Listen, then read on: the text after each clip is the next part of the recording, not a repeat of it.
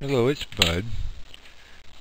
We've been discussing designing some stained glass projects, and I've been looking at them from the standpoint of how they look with the carving bit and how much time it takes versus how they would look with the V-bit. I'm using the 60, and how much time they will take to carve. And there's a dramatic difference using the V-bit and using vectors, and we're going to look at that. It may not be the only way. I may take some steps that are unnecessary. I'm going to show you some of the things that I tried and why I walked away from that particular thing, and what I ended up with. So I'll be right back. Okay, I could have scanned something, but I'm going to play a different game at this point. I could have used somebody's pattern, but I'm going to use word processing, and I'm going to insert a picture from clip art. I'm going to look at people. I'm going to search for a little girl that I saw earlier that I did my test with.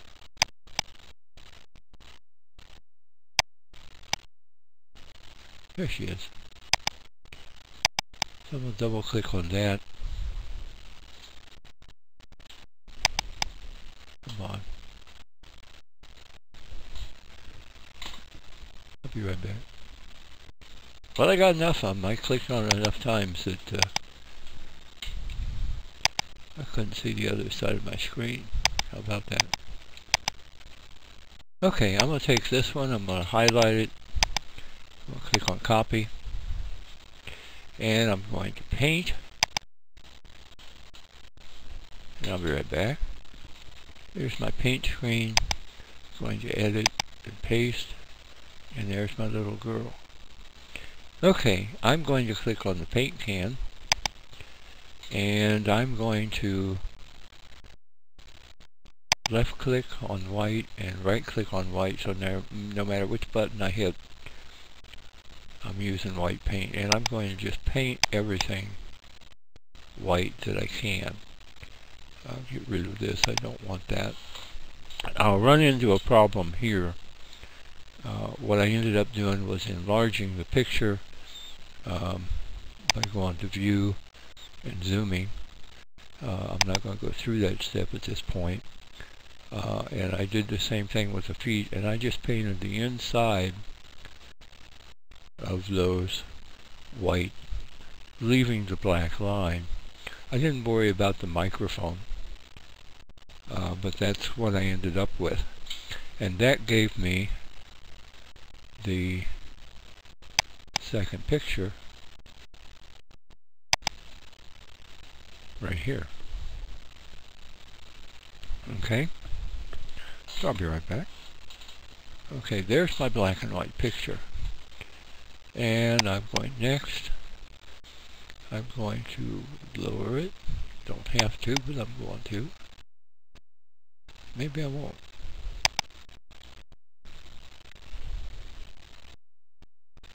I don't think it makes any difference. I'm just going to leave it that way. And I'm going to finish. And it wants me to save it. I'm going to name it test. And I'm going to replace the one I already have. So now I go get my pattern.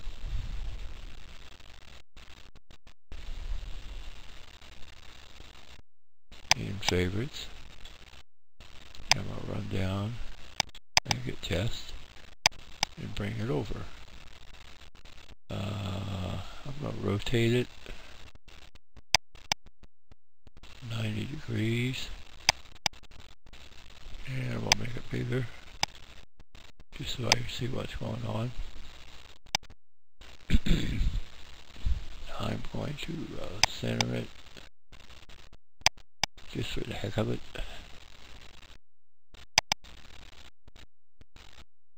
You know what? No. Now that will be a raster carve. I do believe. I have no opportunity to select a bit, so I know it's going to give me a raster carve. And I know from other stained glass projects that I've worked on so far, the Lion of the Lamb in particular, they're raster carves, and I like them, but I would like a better line and like more control. I think I would have less cleanup, and I would definitely have less carve time involved. So let's work with this thing and see what we want to do. Be right back. It really makes no difference whether this is inverted or not. It's just wherever I get my best picture, what I feel most comfortable with, so I can deal with it from there. Okay, and you can see that ends up right away with the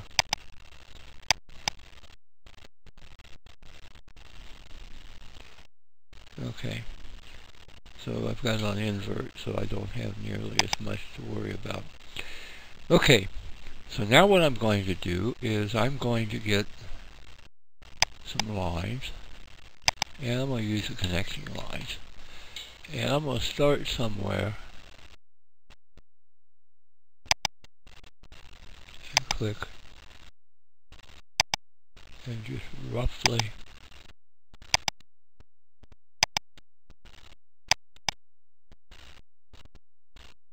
put these in where I want. And I've got that portion drawn. And if I come up here and where's it, carving list? Oh, come on. There it is. Here's my carving list, and I've got those connecting lines, so I can see those. Okay. So now I can do some more connecting lines. Let me start here.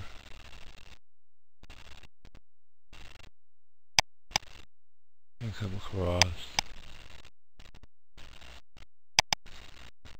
And down.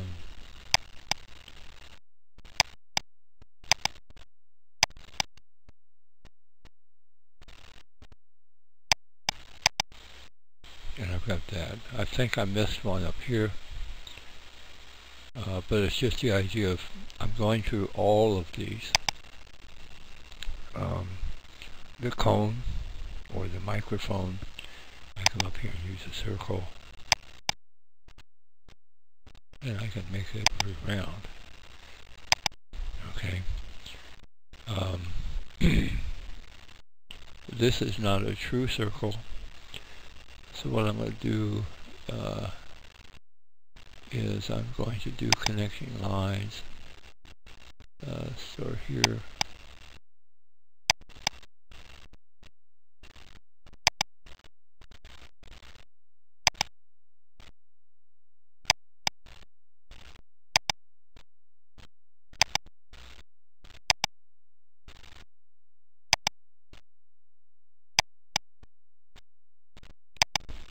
And I can just go as far as I want on any given thing. Oops. Okay, so now I can set here on this line until I get that four-sided arrow.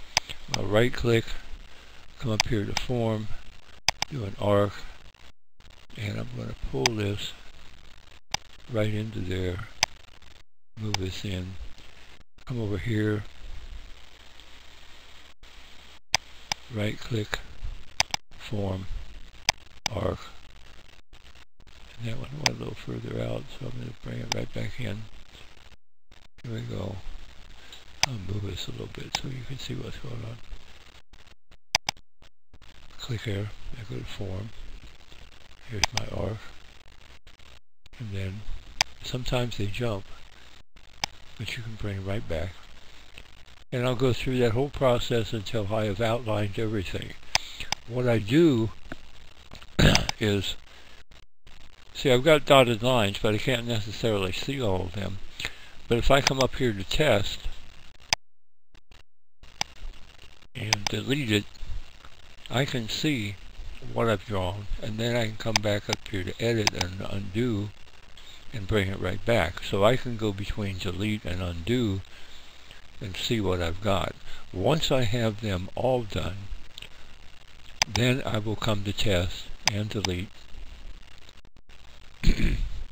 I will come to edit, do a select all. I'm going to select my bit of 60, and depending on the size of your board and everything, like I say, I laid this out on a 14 by 20, and it will size it down. Depending on how small you make it will determine how deep you want to go. I've tried a 0.065. That gives me a fairly fine line. I tried a 125, which is a 1/8 of an inch V. On larger boards that's okay. It will not be okay when you come down to like an 8-inch board or something like that. So you'll want to change the depth to something probably a 0.1 or a 0.0 something. But a 0.065 doesn't look bad. Okay. So right now what I'm going to do is I'm going to say, okay, I'm going to use a 0.07. And all of those things are now carved at that particular rate. I can see here now that this doesn't quite hit the cone, so I can move it.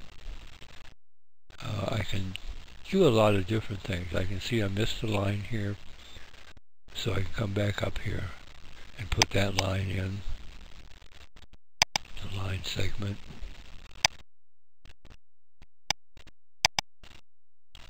And again, I will have to do a select all and get my 60-degree bit and go through that whole thing. But when I end up, I will end up with my figure. I can put my box on, I can put lines to make it look more like stained glass. But let me go get my end product as I left it, okay? Hold on. And here you see my end product. And this particular one, I think if I looked at any one of these, it's at a 125 on the depth. That's the only thing that would be do a select all as you pick out your wood and set the depth of everything to what depth you want. But 0.125 is probably the most you would ever want to do it, and that would be on a large board.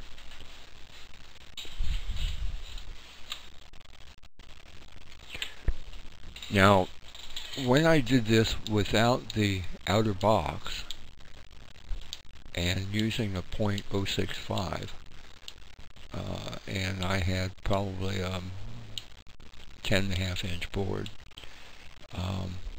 this little girl took about 7.5 minutes to carve.